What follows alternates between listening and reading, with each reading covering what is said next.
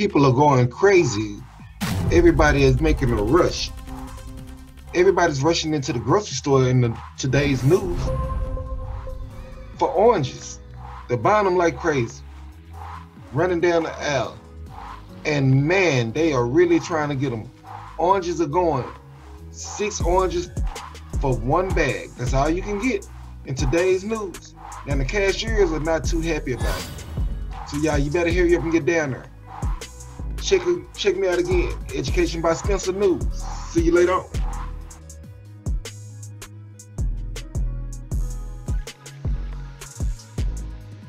Today's lesson, we will be identifying the independent and dependent variables.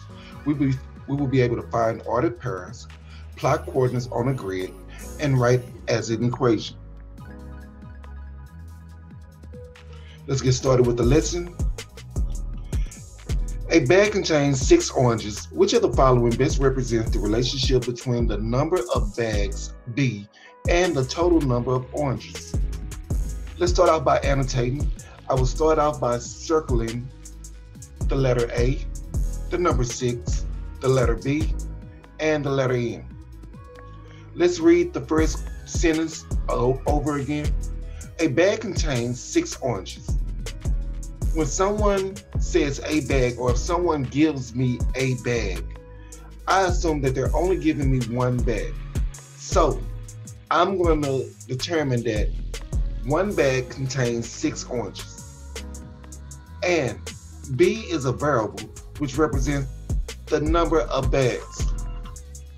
And N is a variable which represents the total number of oranges. Now let's underline the question. Which of the following best represents the relationship between the number of bags B and the total number of oranges? Now let's box in keywords. I would box in bag and oranges. This let me know that 1 bag will contain 6 oranges. Also, represent the relationship. I know that out of my answer choices, I am looking for the one that best represents the relationship between the number of bags and the total number of oranges. Next, I need to figure out which one is independent and which one is dependent. So when I look at the number of bags and I look at the total number of oranges, I think in my mind, if I had no oranges, would I need any bags? So I am going to say bags depend on oranges. So I will label my independent variable as N for the number of oranges. My dependent variable will be labeled as B for the number of bags. And I will plug these variables into my XY ordered pair. Also, now I need to figure out if it's multiplicative or additive. Well, I know that for every 1 bag that I have, it's gonna equal 6 oranges. So if I have 2 bags, it'll be 12 oranges. And I also know that if I have 0 oranges, I would need 0 bags. Therefore, if anything goes through the origin, it is the multiplicative rule. And first thing I would do is I would substitute the Y and X variables with N and B. So now that when I write my equation, I know exactly where my information needs to go. Now let's start off with a couple of coordinates. I believe we said we would start off with 0 for number of oranges and 0 for number of bags. And we will put this into an ordered pair. And when we plug 0, 0 on a graph, it is directly at the origin. And when we write 0 as a equation, it is 0 equals K times 0. Now, what happens if I have 6 oranges? Then I need 1 bag. My ordered pair would be 6 and 1, and that means on my graph I would go over 6 and up 1. When I write my equation, it would be 1 equals k times 6. Next, what if I had 12 oranges? Then I would need 2 bags. And my ordered pair would be 12 and 2. This means on my graph, I would go over 12 spaces and up 2. And when I write it as an equation, it would be 2 equals k times 12.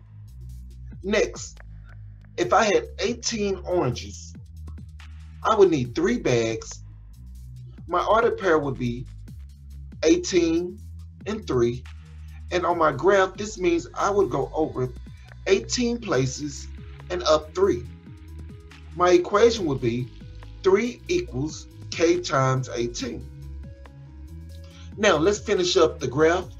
The next coordinate that I would plot would be 24 and 4. I would go over 24 spaces and up 4. Next, I would go over 30 and I would go up 5.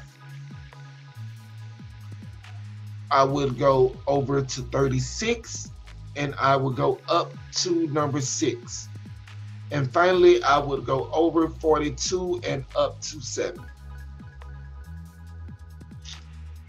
Now, let's see if we can think of a verbal description that will fit our rate, our constant rate. And what I see is for every 1 bag, there's a total of 6 oranges. So when we look at our constant rate of proportionality, and we think about our rise over our run, we have a rise over run of